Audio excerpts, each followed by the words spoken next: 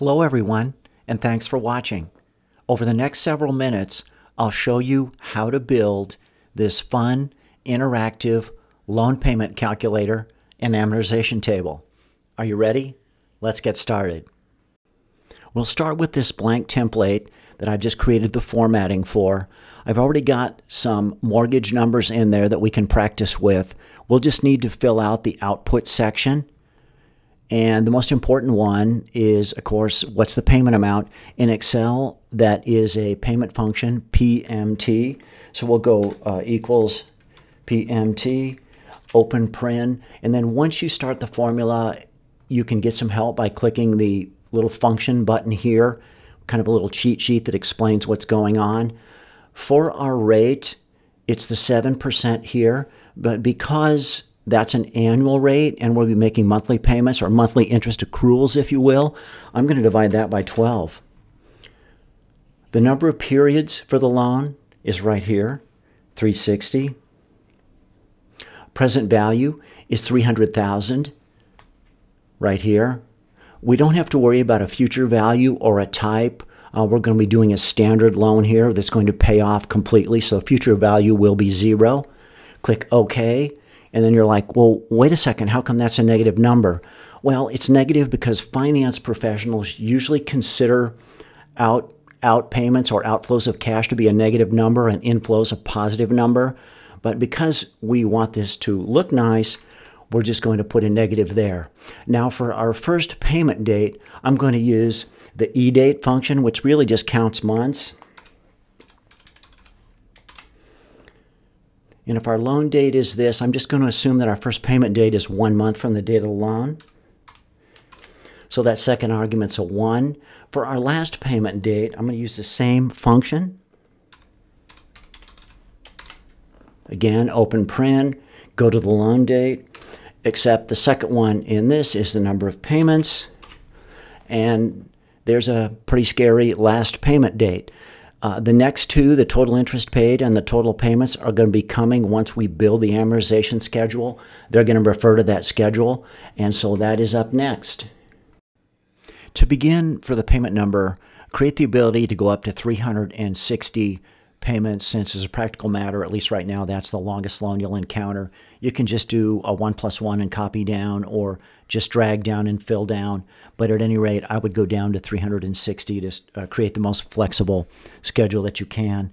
Our payment date is going to be another eDate function for this first row.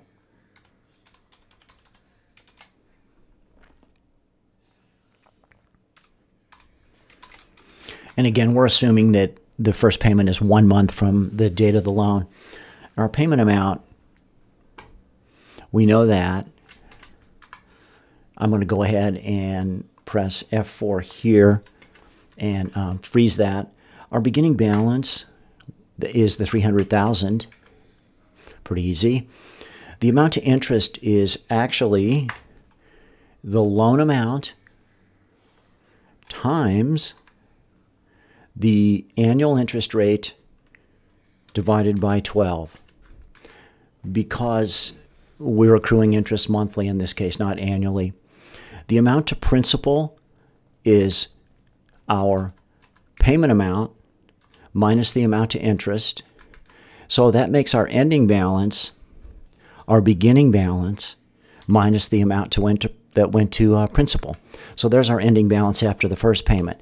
Now, rows 2 through the end of the amortization table have to be a different formula than row 1, because your ending balance it can no longer flow from the top. It's no longer 300,000. So it's going to be a little bit different, and we'll go through that next. Now, rather than watching me type the second row, I've taken the liberty of entering it, but let's go through each of the formulas. Here in the payment date, I'm basically saying that if the ending balance is greater than 0, go ahead and add another month. Otherwise, make that null. For the payment amount, I'm really doing the same thing. If the ending balance is greater than 0, pull down another payment. Otherwise, make that 0. The beginning balance is coming off the ending balance. Again, if it's greater than 0, the amount to interest is an accrual off of the ending balance now. It's no longer the $300,000. And again, I'm saying actually this time, if the payment amount is calculated at 0, then you go ahead and make that interest 0. Otherwise, do the accrual. This is simply subtraction, just like before. Same thing here. So now what I get to do is copy each one of these down. The reason I'm doing this is because if you just create the regular formulas, once you copy it down, it'll still work for 360, but if you make it a shorter loan, you'll wind up getting a bunch of negative numbers. And I'll demonstrate that in a bit later in the video. But right now, it looks like we actually have an ending balance of 0 here at the end. So everything's looking good so far. Last payment date corresponds here. For total interest paid, it's going to be a simple sum. Again, I can go up here and pick this up, shift down, picks up the entire column, H11 through H370, total of payments. I could do the multiplication, but I could also pick it up here. Whoops. There we go. That concludes our creation of the amortization table. Now, the reason I like doing it this way is because if you have shorter payment periods, say it's just, I don't know, $100 for 5 payments, you wind up, the schedule winds up being very clean. If you don't do that, you wind up with negative numbers down here. So that's the amortization schedule. Hope you enjoyed it. Thanks a lot for watching.